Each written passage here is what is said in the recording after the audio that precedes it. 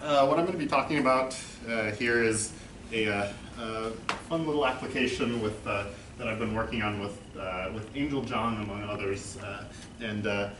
Just so you all know, if anybody is going to be in China next week for ACL, this is the 10-minute fun version of the talk that we're going to be giving. So, you know, if you want to wait and hear the real serious version, then you know, you feel free to like work while I'm talking here. But you know, if you would rather go see other talks while we're giving ours, then you're in luck. 3D scenes are used in a wide variety of creative applications. So probably the two that you'd be most familiar with are 3D video games and animated films. They're also used quite often by interior designers and architects and product designers to try to see what their product is going to look like before they actually build it. A lot of the time, these scenes don't start out as their 3D geometric representations or even as a visual sketch, but they start out in the form of natural language. So here's a passage from the screenplay that laid out this scene in Pixar's Toy Story 3. It starts out, an idyllic daycare classroom filled with the happy bustle of 4- and 5-year-olds playing with toys. And it was the job of a very large team of professionals at Pixar, animators, designers, 3D artists, to painstakingly place every object, every little detail that they need to bring this scene to life. And so you can bet that we would want to alleviate the burden of some of the tedious tasks that are involved in this. Building an automatic system in order to do this entire thing from scratch clearly involves a lot of challenges. Here's a pipeline for the system that my co-author Angel worked on and presented last year. First, you've got to parse the natural language input and interpret it as visual concepts. You have to specify concrete objects to realize those concepts. And then you have to lay them out into a complete scene, respecting the constraints that are in the description. And so the particular area of this that we're focusing on with our most recent work is this object selection task. And the main challenge of this is just that people use a huge variety of lexical knowledge in order to give these sort of descriptions. So for example, this piece of furniture for storing clothes can be referred to as a dresser, a chest of drawers, a cabinet, cupboards, a bureau, what have you. Most of the systems for doing this have relied on manual annotation for all of these. Basically, a person has to go through each of these 3D models and say, like, what are all the different ways that one could refer to this if they wanted to put it in a scene. Another example of this problem of lexical variety is that you can have modifiers that are unanticipated. So in this case, we have our old system which didn't realize in this case that wood was intended to be a modifier for chairs. And it said, oh great, okay, a wood, I know what that is, I'll give you 4 of them. And then it added some chairs too, you know, just to make sure that it gets everything. The question that we're trying to answer here is, can we fix this by learning from data? So in order to learn from data, we're going to need a data set. We went out and collected on Mechanical Turk a data set of a little over 1,000 3D scenes and a much larger number of descriptions of them. And the way we did this is by starting with a set of 60 simple sentences that we wrote ourselves that just specify a few objects that need to be in the scene. And we gave each one to a number of Mechanical Turk workers and asked them to build scenes using a simplified online interface.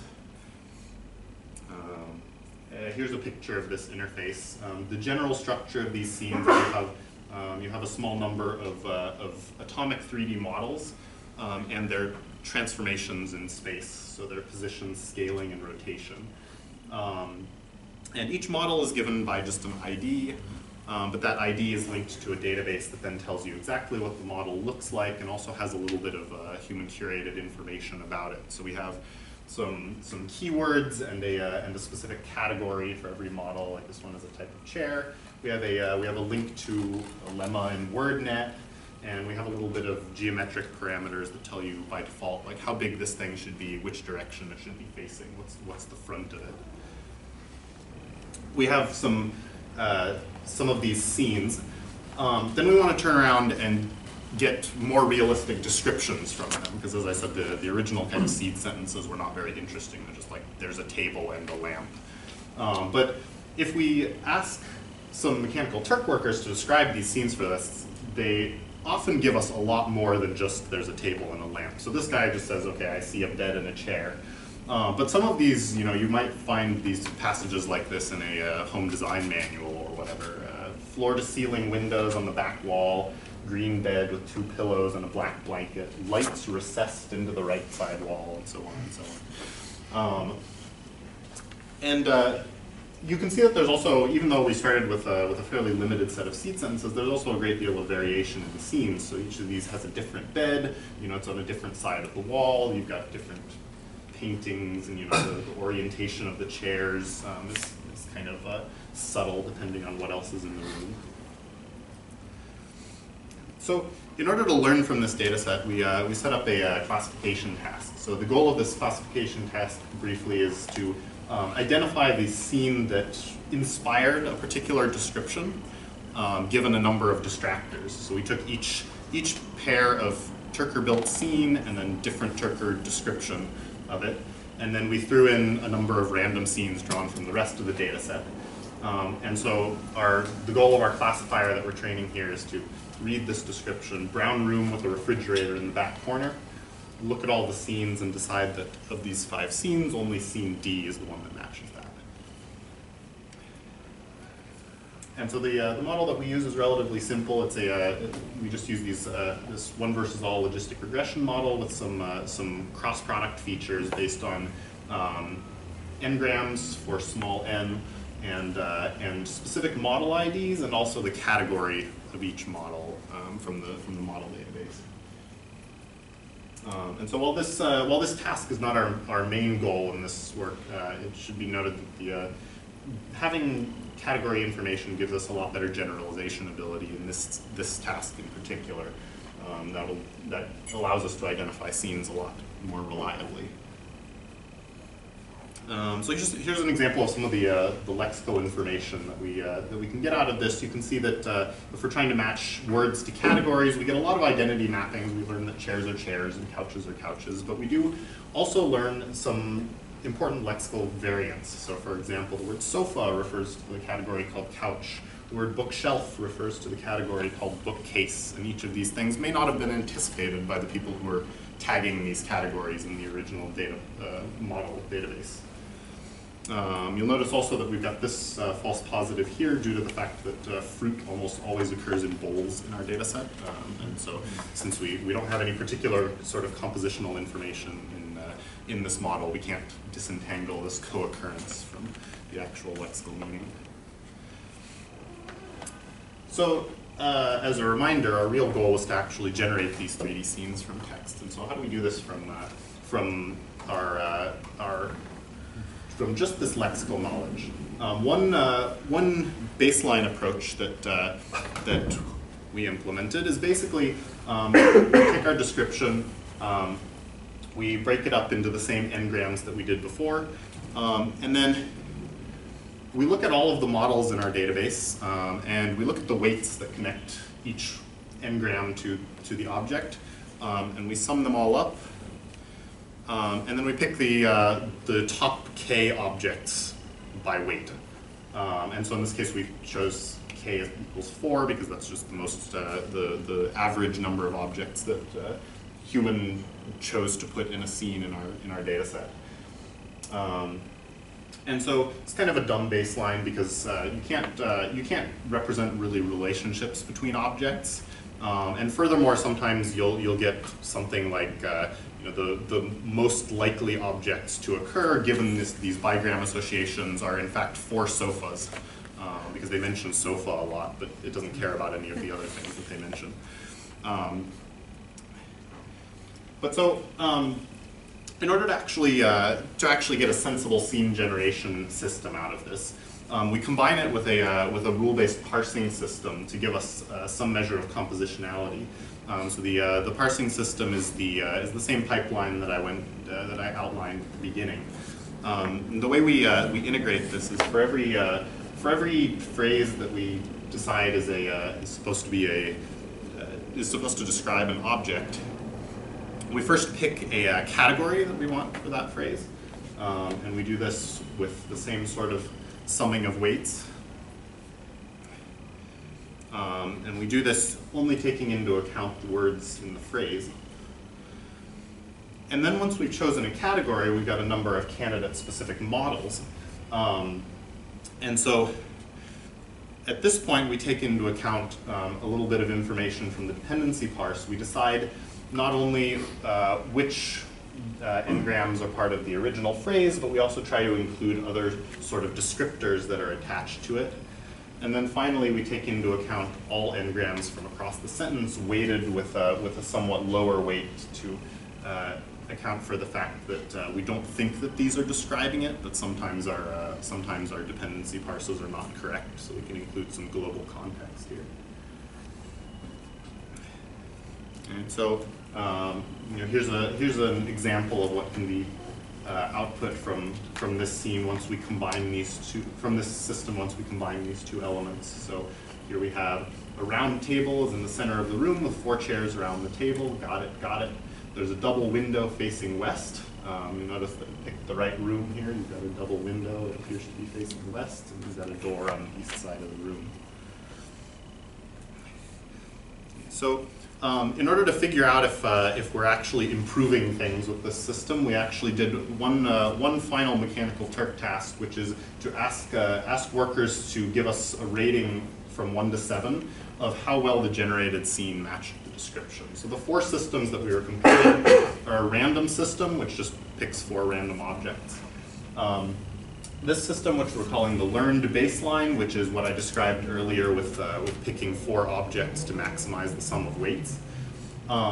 This is the pure rule-based system that Angel presented last year, which relies on manual annotations for the lexical items.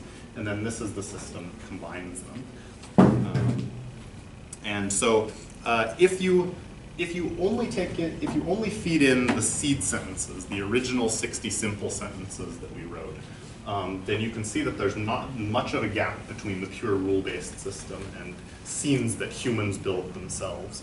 And this shouldn't be surprising because, of course, we built this system having simple sentences like that in mind.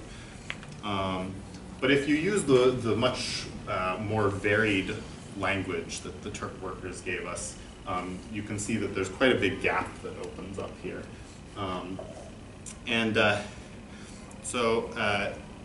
If you try it using only our lexical knowledge without having any of the rule-based system, you can see that we definitely don't do as well. Clearly, using only the extracted pairs of objects without taking into account their relationships or anything else about how the objects co-occur in these sentences, you definitely can't do as well as the original rule-based system. But if we combine the two, we can see that we make quite a bit of headway in these varied scenes at the expense of not too much of a decrease in our original seed sentences. And so we're definitely handling the variation in lexical we're definitely handling the lexical variety a bit better in this case. So let me show you some particular example of how this system improves. So here we have a black couch with red cushions, 2 white pillows, and 1 black pillow. So each of these mentions of the pillows is actually contributing as a descriptor that allows us to pick this model, which is exactly the one that we want. Similarly, we've got a wooden coffee table with a glass top and 2 newspapers. And we've got a wooden folding chair. Now there are a couple of things that are also wrong with this. So the wooden folding chair, if you notice, is not facing the couch as we want it to. And yeah, where did this thing come from? I'll close with a couple of challenges that we're looking at trying to tackle over the coming years. We need to figure out how to learn spatial relations. So we've got a hand-built rule-based system for figuring out spatial relations. Turned out we missed facing in this case. And then the other problem that we have is co-reference, and this is probably what is going on with the previous scene, but here's an even simpler example to demonstrate it. We say there on the middle is a table, on the table is a cup, and voila, we've got two tables because we mentioned table twice. So that's it for me. If you would like to play around with our data set, we've released this online, yeah, I'll take any questions. All right, thank you.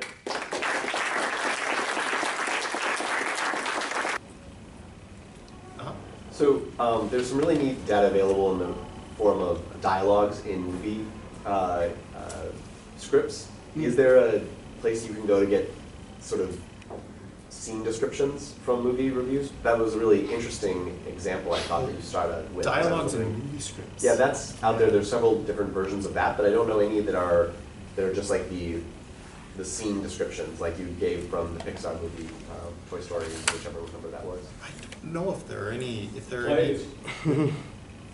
What was that? Plays have scene descriptions. Yeah. Yeah. Plays Those. Yeah, certainly the screenplays could be interesting in that regard. I don't know if there are any publicly available 3D scenes though from some of those. Right. Films. You would actually have to read it and figure out what it meant before you could decide whether they got what it meant. Only you can automatically generate